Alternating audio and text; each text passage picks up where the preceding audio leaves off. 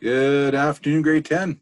Hope you had a great weekend, a good long weekend, and you were able to spend time with family while maintaining distance and safe distance and so on and so forth. Please continue to take care of yourselves during this time as even though things are reopening, we still have to maintain that distance and taking care of ourselves and others around you. Which fits in well with this novel. This novel is all about the decision making and how it impacts not just yourself, but everybody around you. And so those of you that may be struggling with Ender's Game right now, that is the probably the main, the primary focus of this novel, because every decision that Ender makes, at first it's for him, but then he starts to realize, and with the help of Petra, he realizes that he doesn't have to focus on the enemies all the time. He can focus on creating allies, and they become more powerful than fighting your enemies all the time. So the more allies you have, the better chance of defeating those enemies. And those enemies don't necessarily have to be people per se, but it could be the system itself, the governing system. And we already know how challenging things are, actually restricting, we'll say, things are in this world, because if we don't get anything else out of Locke and Demosthenes, where Peter and Valentine are challenging the system,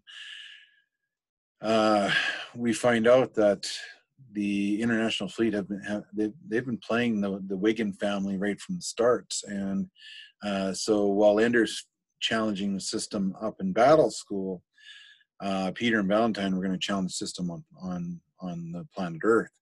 And more so Valentine, because she's seeing how manipulative the international fleet and more two-faced, I guess, they are, because the fact that they've been isolating Ender from the family, and it's got to the point where even the parents have forgotten about Ender, or they don't talk about it for fear of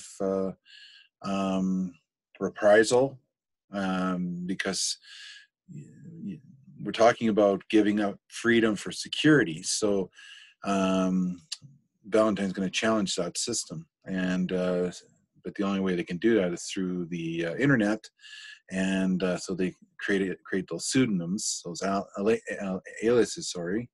And so then they are able to speak their mind, cover both sides of the coin, because it's important that you do so.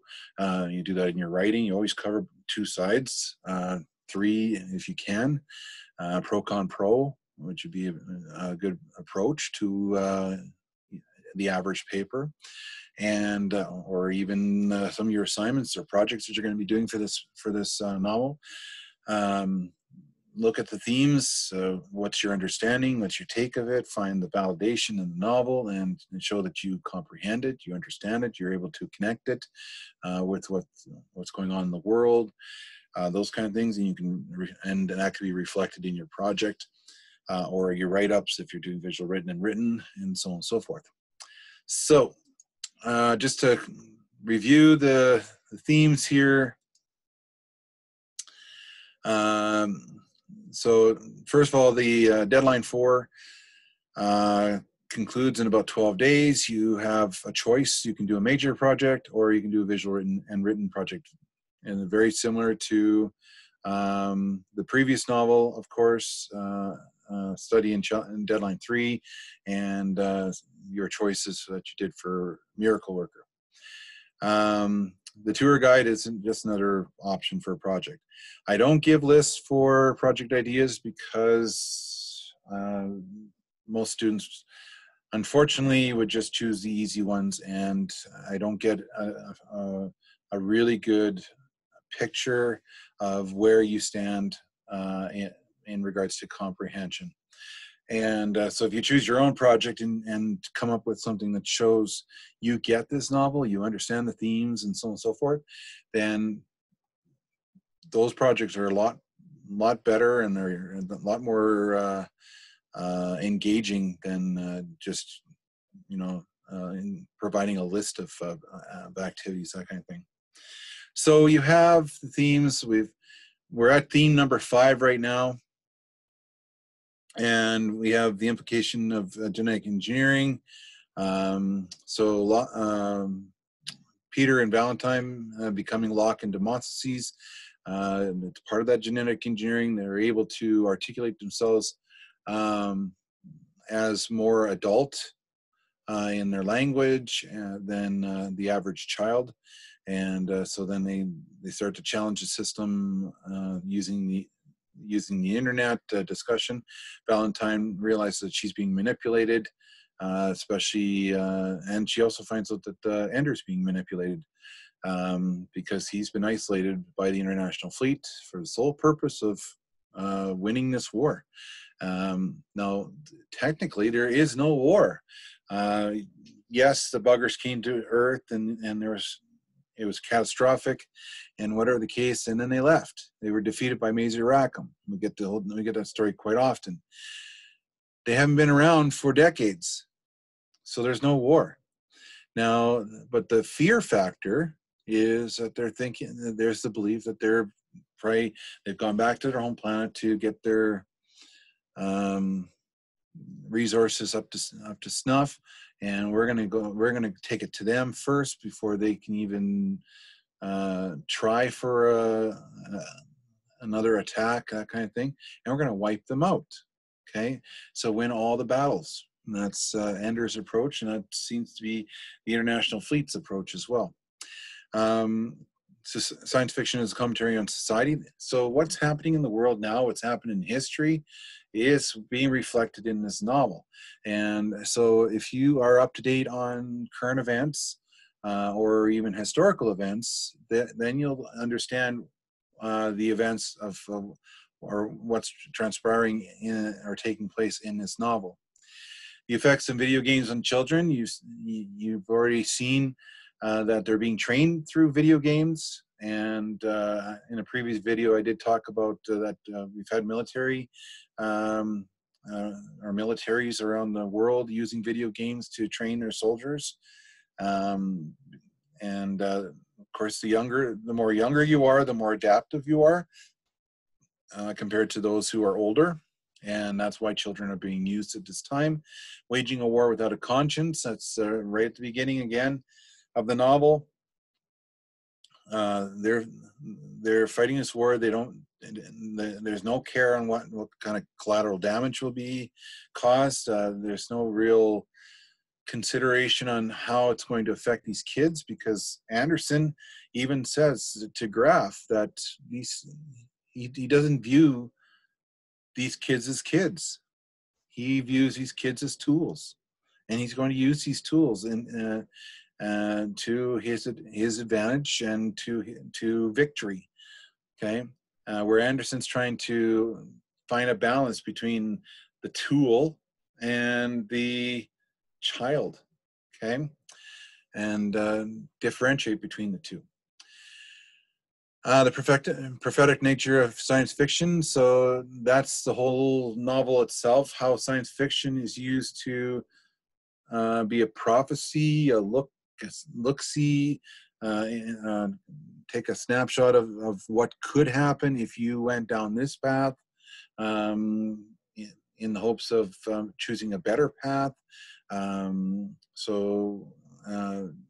That's the prophetic nature that's used, and of course, it doesn't matter what time period the novel takes place, or even if we use movies or whatever. It's the message that's being presented to the viewer, and so if the writer of that and creator of that video or novel or whatever the case, whichever media you're using, they're using that platform to get a message out. So Yes, it may entertain and engage people in one way, but on the other side of the coin, the hope is that they're going to think about it and say, yes, I've seen it happening in our world today, or I have seen that happen, and that's and the consequence of those actions was were this, and so on and so forth. This is what happened to these leaders. They rose to power, and then they fell, and history repeats itself, and things like that. What can we do to prevent history from repeating itself, so that we can choose a better path for all humanity? Okay, so that's where we're at right now. Theme number 6, using children as tools of war. That's already being implemented in this novel, and it'll be more so towards the end of the novel, because the tools are going to be formally used by Graf and the International Fleet and the other governing bodies on this planet. Okay. Theme 7, of course, are chapter summaries and questions. You already have chapter summaries for 1 to 9, sorry, and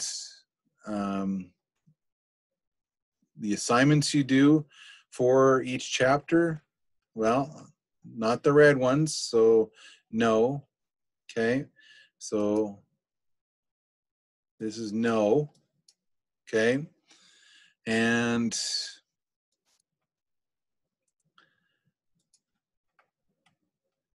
but no, I gotta clear that now. Assignment is 2, yes. Okay, so where's my pen? Draw. Yes. Okay, so yes. Yes, yes, yes, yes, yes, yes. Okay. And oops, get off that. Okay, go back to mouse. And theme 2 is for your reading. We've gone over the just for theory. You can incorporate that into a project. Assignment 3 again, no. Okay, so no, no, no, no, no, no, no, no, no. Okay. And the effects of video games, we talked about that. Again, you got to do this on your own too, because you need to think this out.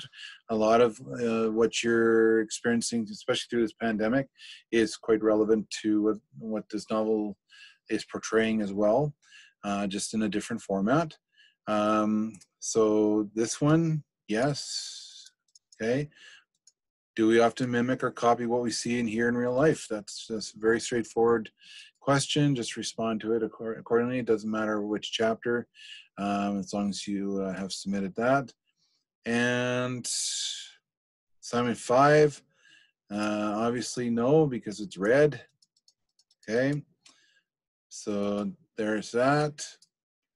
And theme 5, we talked about, that's to chapter 9.